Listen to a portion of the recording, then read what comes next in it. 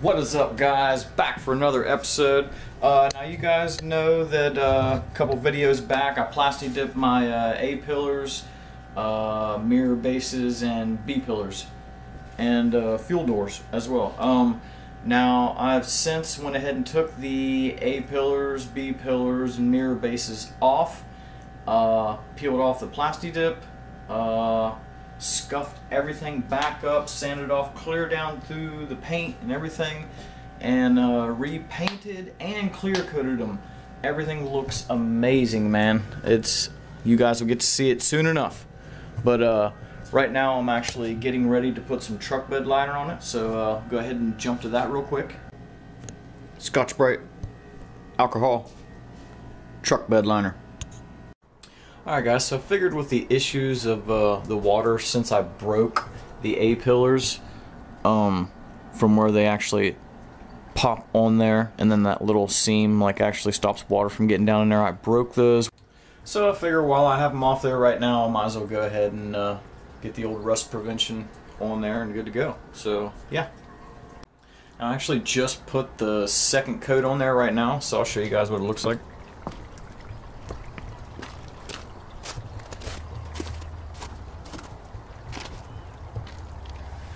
So it just flows with the rest of it now. It's gonna be awesome.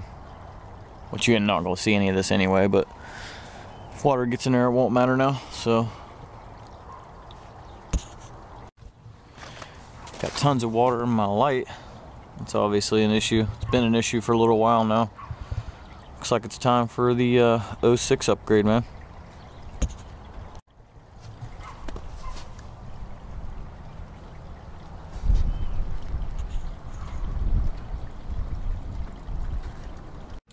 Alright guys, I'm not going to bore you guys with the rest of the coats. I'm just going to put one more coat in about an hour, making a total of 3.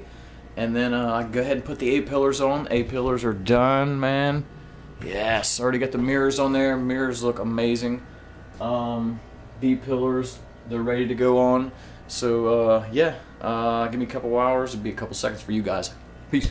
I'm actually getting really lucky today with this bed liner because I think the temperature is only like 46, 48 degrees, something like that. But the wind's actually blowing pretty hard, so it's actually helping dry this stuff. Like, normally it takes like an hour or two. Now it's like taking like 20, 25 minutes in between coats, so this stuff's awesome. So what I'm getting at is this is helping me get everything done faster so I can get the video together to get it to you guys faster so you can check it out, because I'm pretty excited and I want this done tonight. So hopefully I'll be able to get it uploaded and you guys can check it out tonight too, man. So for any of you guys that have questions about the painting or clear coating process that I went through, I actually recorded it all and then accidentally erased it. So if you guys have questions about that, you can just go back and watch my rear bumper painting video, and that actually can tell you everything I did step by step. Same exact process, man. Alrighty guys, got all 3 coats on and done. As you can see, it's good, all nice and blacked out.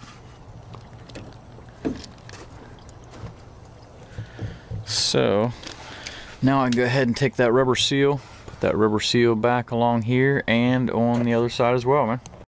Alright, I got the seal on for this side, got the seal on for that side, so now I can go ahead and start putting the A pillars on, man. Alright guys, everything is back on the car, done, looks amazing, so let's check it out, man.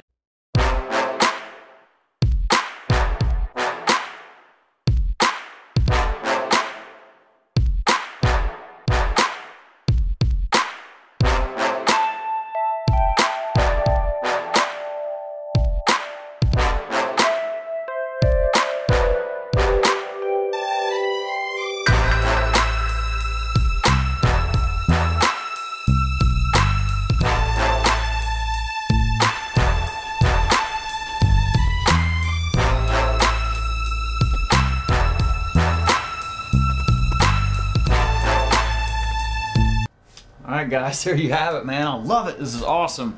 So, just the roof and the front bumper left, and actually the engine bay, and underneath the rear taillights. So a few places left, but getting there, man. Slowly getting there.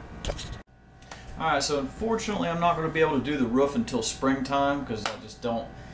I would have to get some heat out there and figure out how to keep it heated for at least 36, 48 hours, and there's just no way. So that's going to have to wait till spring. But there's plenty more stuff I got to do. Next up is going to be the fuel door and the rear lower tie brace. I also plan on, actually I'll just show you guys real quick what I'm talking about.